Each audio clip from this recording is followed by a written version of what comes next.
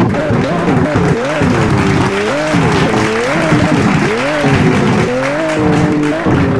is Ferrari Nitro here, and I am doing Shoutouts Saturday, finally, and we need to give a shout out to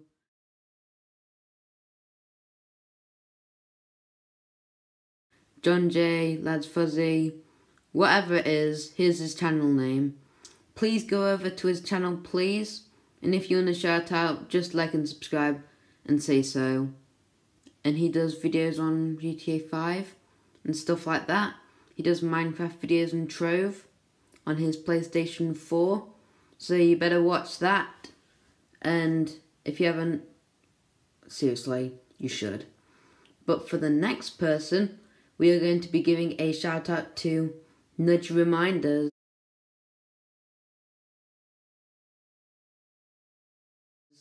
And that is another game changer in the whole world of the app stores. Apparently you can get it on iOS and Android, and it can give you reminders and everything. So better check that out on Google Play / iOS store. Whatever, he did one video on Nudgy Reminders, the advert about it. So go over to his channel now. He actually has two. And then for the third person, I will have to give a shout out to Induced Rhino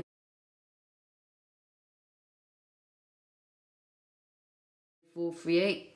Haven't been doing any Forza Horizon 3 videos for nearly 2 weeks. That's because I had to break it to the news. My laptop broke. Sorry, but I'm just getting it fixed. But I will be doing some videos with him and a few other YouTubers, so better watch that out quickly. And he has all sorts of awesome videos that I really recommend you to try and watch. He has Forza Horizon 3 videos that are really awesome, and he does great builds and everything, so please check him out. And the final person is actually a gamer tag, because I can allow gamer tags if you want to. And this guy is, it was I Like Lance, but I don't know his gamer tag, but I'll tell you in the future what it is when I get updated. He is on Xbox Live, and I usually hang out with him on Xbox usually, when I can. But let's get on to the week in review. But first, I'll give you the rules, and there's 3 rules. You've got to like and subscribe. Say you've liked and subscribed and want to shout out, then you will ask me, and I'll basically say yes, because I do want more than 3 shout outs a week. It doesn't matter if it's Xbox gamer tags or YouTube channel names, just do it please. Basically, the first thing will be, and this is very sad for everyone, but apparently this is really annoying. The Hennessy Venom is gone forever. They made the last one this week, and they're going to get rid of it, and it'll be banished forever, but not in my mind, because that car is crazy cool, and the speeds of it are very fast, and it's apparently one of the fastest red cars in the world, I think at this moment. It's either that Koenigsegg 1-to-1 or the Bugatti Veyron Super Sport.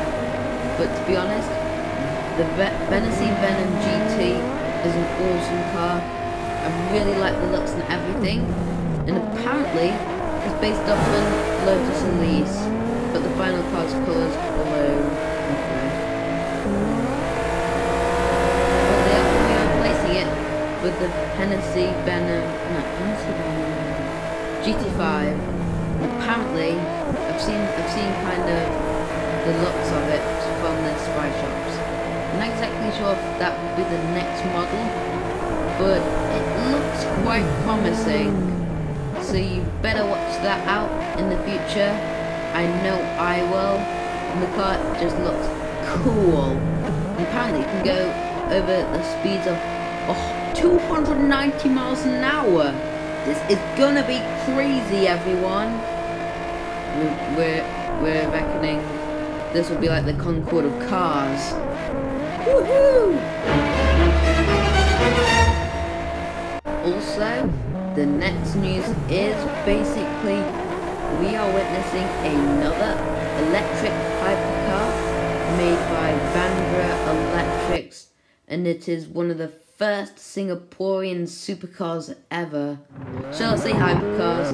Because that's what it is. And it's probably going to compete with the likes of McLaren, Porsche, Ferrari, and the Croatian one, Rimac, and everyone. This is going to get heated up in the electric car market. And I guarantee you, the acceleration will be quick and it will be developed by one of the most advanced Formula 1 teams ever to go on this planet, Williams. They're not doing so well, but they will bounce back when they can. At least they're not as bad as a few years ago. They totally went down. Like floppy disks. So, the car will be penciled for Geneva Motor Show on March 7th, and this will be exciting for sure. Geneva Motor Show, everyone! It's going to be exciting, just to let you know, okay?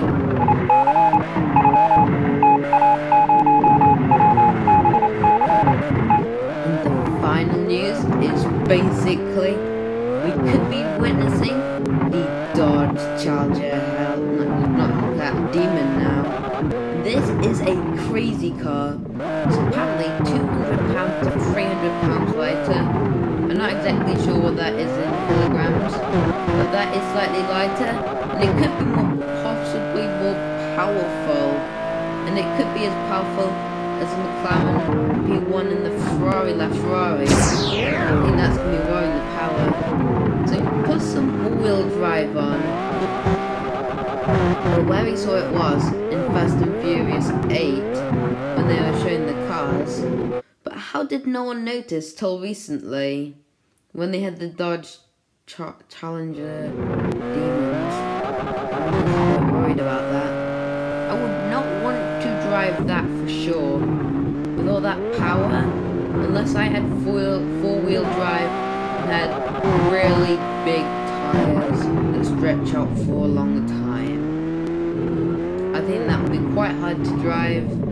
Apparently, it is basically going to be an 850 brake horsepower old E-Class or C-Class. So that will be a little bit annoying. I'm not sure if that will be positive, but it is crazy. Whoever thought of that in Fiat Chrysler, I must give you a shout out. But bye from Ferrari Nitro. Please like, subscribe, and comment and share. So bye for now at least.